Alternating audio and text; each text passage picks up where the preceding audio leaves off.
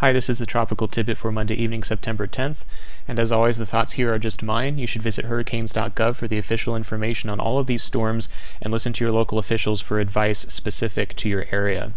Very busy tropics still and will remain that way for most of this week. We're going to start with Hurricane Florence here, big major hurricane now moving west-northwestward toward the southeastern U.S. where landfall is expected in the Carolinas sometime on Thursday, and extreme impacts could occur in multiple states as we head into the mid and latter part of this week. If we take a close-up view of the storm here just before sunset, we can see this motion of the well-defined eye now moving north of due west, beginning that turn toward the southeast United States, and we can see this really well-defined eye indicating lots of strengthening that has occurred since yesterday when this was not nearly as well organized, and we have indeed seen a lot of intensification from aircraft data showing that pressures fell into the mid-940s during this mission that just left the storm. Additional readings were made after these three, and the pressure has remained rather steady throughout the flight, indicating that the strengthening that did occur, although it was rapid, may have leveled out here a bit over the last few hours. And it's interesting to consider why. If we look at this visible loop again, as well defined as this eye is, the inner core convection is rather radially constrained near the eye wall, and it's not very expansive in nature over this part of the outer core. This normally is an indication of some sort of inner core disruption. It's not enough to keep this from reaching its current intensity of 140 mile per hour maximum winds, but it may be preventing further strengthening for the moment. If we take a look at the microwave pass from a couple of hours ago, this showed a little bit of unharmonious structure in the core because we have what is supposed to be the inner eye wall in here only partially formed. You can see sort of this band like this, but there's an outer band as well trying to form the other part of the eye wall. This is not one harmonious circle indicating a closed eye wall in the core, and until that occurs, this may struggle, and this may be the beginnings of the first eye wall replacement cycle. It's a little hard to tell,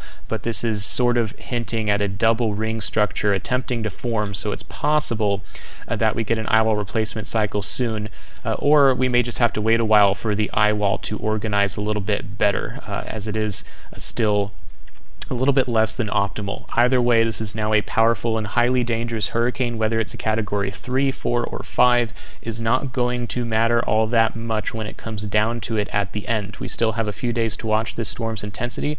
Major hurricanes of this caliber tend to be a little fickle in terms of their strength because some of those internal cycles, like the eye wall replacements I just mentioned, can occur and are hard to predict and can bring the intensity up and down with time. But the bottom line is that Florence is expected to remain extremely dangerous with winds over 130, 140 miles per hour for the next few days, and no matter what the exact intensity of those winds, the primary threats to life and property are going to be storm surge at the coast and rainfall flooding, not only at the coast but inland. So lots of concerns beside the wind, and the wind will be dangerous regardless of its exact value.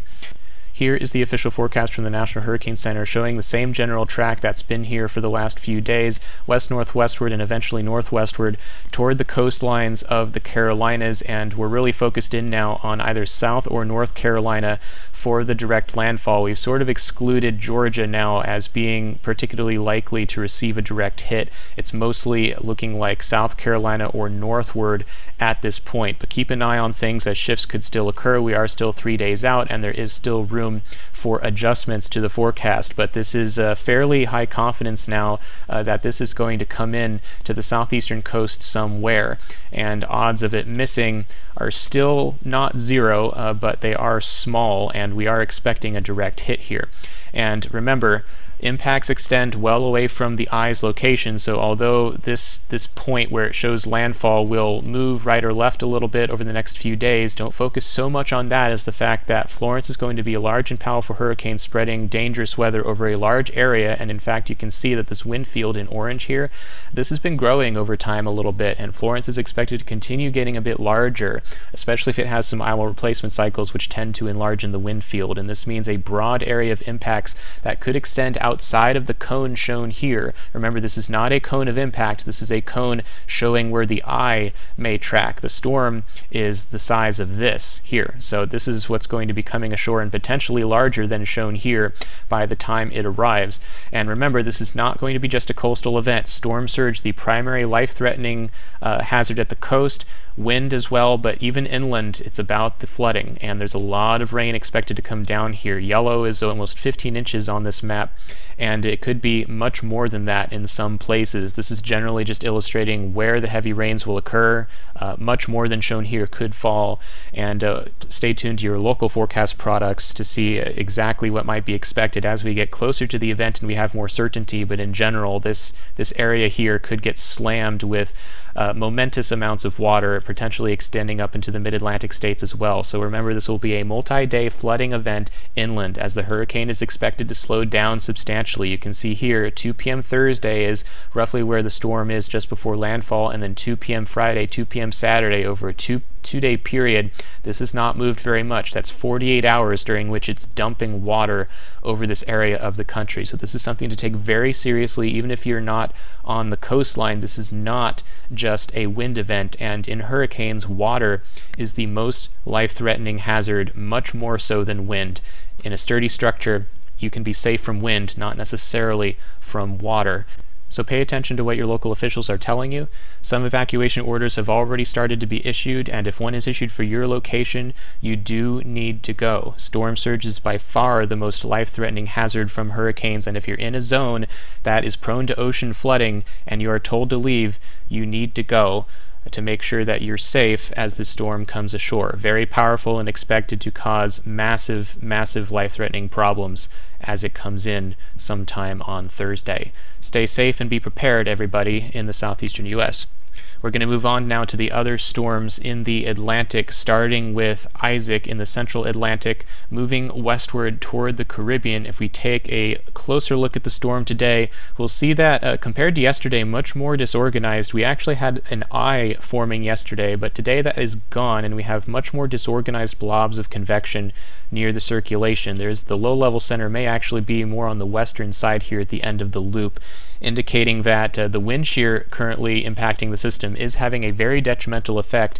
And this is a key piece of information now, because what was not clear was how resilient Isaac would be to this shear, and the shear that's occurring now is only going to get worse over the next couple of days. So if the storm is struggling with it now, it will likely continue to do so, and this is a strong indication to me that Isaac will not be able to become very strong like some models such as the HWRF were indicating, but this still could be a hurricane when it arrives in the islands, or maybe a little weaker than that. We'll have to keep an eye on it, but the shear is going to be detrimental by the looks of things. This is the GFS 500 millibar forecast on early Wednesday morning. This is where Isaac is. Just to illustrate that, again, east of Florence, we have this ridge sort of nosing its way down into Isaac's area, and this northeasterly flow in the mid-levels is just crashing down into the vicinity of the storm. And remember, if the storm is moving due westward and we have this environmental flow out of the northeastward direction, this indicates wind that is changing substantially with altitude, indicating a wind shear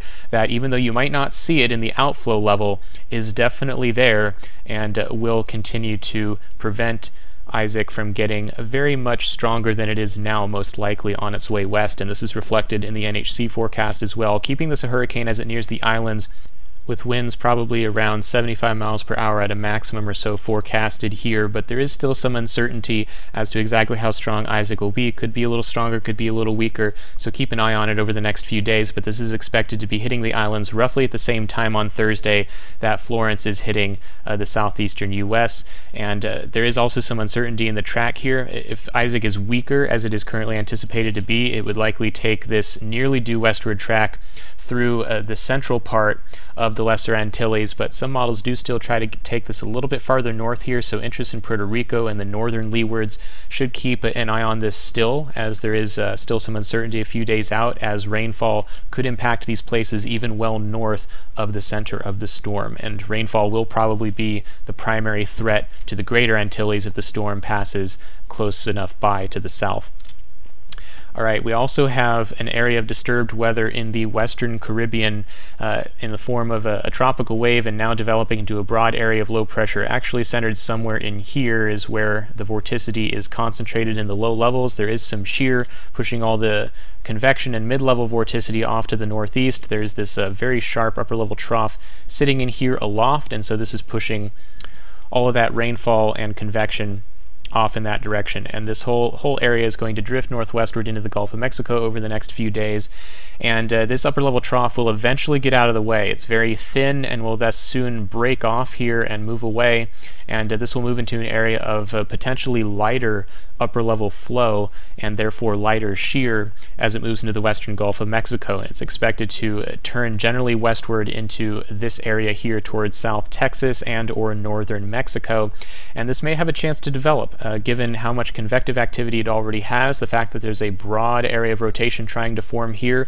this usually means that by the time it gets into the Gulf there'll be enough left of it to have potential. So odds of this developing at some point have increased, and we could see a tropical storm try to form and move somewhere into the West Gulf Coast, either Texas or northern Mexico, and this is likely to occur in 3 or 4 days, again roughly about the time that Florence is making landfall. So this will be something to pay attention to amidst all the chaos associated with Florence, and we'll be keeping an eye on this part of the United States as well as northern Mexico.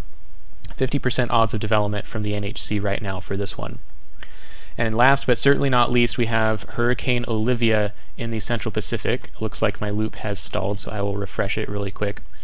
This storm continues to persist with rather strong winds. Recon planes have gone in here, and it looks like winds may just now be starting to fall below hurricane force, and we can see that the convection is now rather disorganized, with the low-level center becoming exposed and convection limited to the northeast side of the system. This is starting to drift west-southwest now and weaken as expected on approach to the main Hawaiian Islands. However, do not let the disheveled appearance fool you. Even if this is not a heavy wind event in the islands, it will be a big water event, and the winds will certainly be nothing to sneeze at either. There are tropical storm force warnings for the Big Island up to the islands just southeast of Oahu, Molokai and Maui, etc. And this will bring potentially strong winds in areas where the terrain causes funneling. With the high terrain, it can be unpredictable, and winds could be quite powerful regardless of what they were when the storm was just offshore. In addition, lots of heavy rainfall induced by the high terrain will be the story with this one, with the potential for flooding, especially in the Big Island, where lots of heavy rainfall tends to occur with any kind of tropical system nearby. So do keep an eye on your local emergency management products to make sure that you're safe from Olivia as well. Impacts could begin as early as Tuesday morning. So we'll be watching all of these storms, Olivia in the Pacific and all of these areas in the Atlantic where multiple threats to land are currently possible. Isaac in the Lesser Antilles and potentially the Greater Antilles, this area of disturbed weather that could influence the western Gulf Coast, and Hurricane Florence, a potentially extreme event for the southeastern United States, and not just at the coast but inland as well, with massive flooding expected even after the storm surge and winds at the coast subside. So do stay safe, everyone, and keep an eye on the official sources of information to keep yourself best informed and safe as these dangers approach. That is it for today. Thanks for watching.